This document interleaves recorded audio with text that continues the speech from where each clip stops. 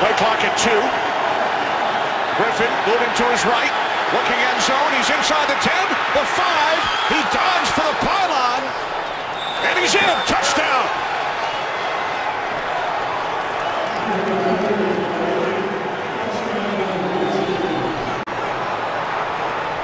We'll take a look at this. All scoring plays are reviewed, and this is an all or nothing for Robert Griffin III. He sneaks up under center, takes the snap. He's got nowhere to go, and now he's committed. I'm either in or we're losing points off the board right now. And his leg hit the pylon, so that ball is going to be inside. It's going to be a touchdown, guys. Now time ran all the way down, so if not, Redskins would not have the opportunity for a field goal, but it does look like a touchdown to us.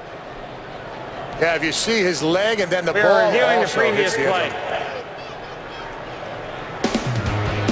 Jeff Triplett will take a look.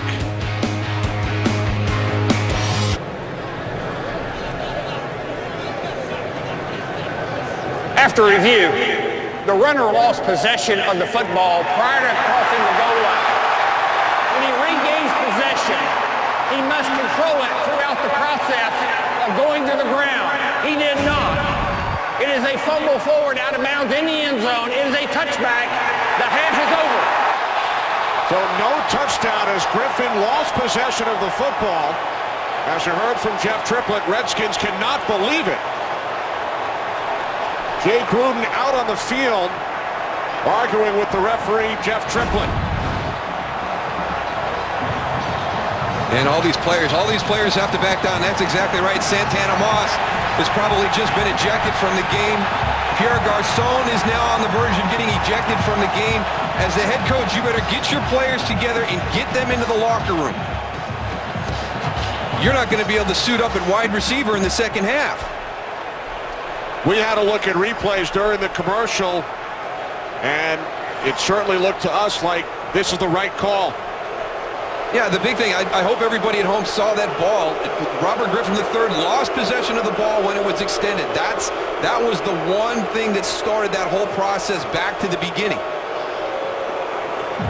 Had he maintained control of the football, would have been a touchdown as he made contact with the pylon. Santana Moss lost his cool.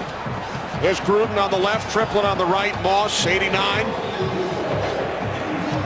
Triplett throws the flag, and then Pierre Garçon, 88 in there as well. Another flag thrown by the field judge, Alex Kemp, as we bring in Mike Pereira from Los Angeles. Mike, what did you see on that play? Number 89. Yeah, it's an unusual instance, but here, as we listen to Jeff Triplett. Him for the remainder of the game.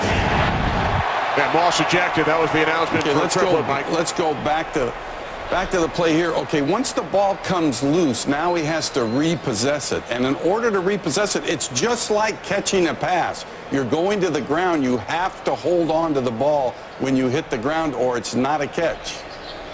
And it's the same situation here with the fumble. All right, thanks, Mike. So no touchdown.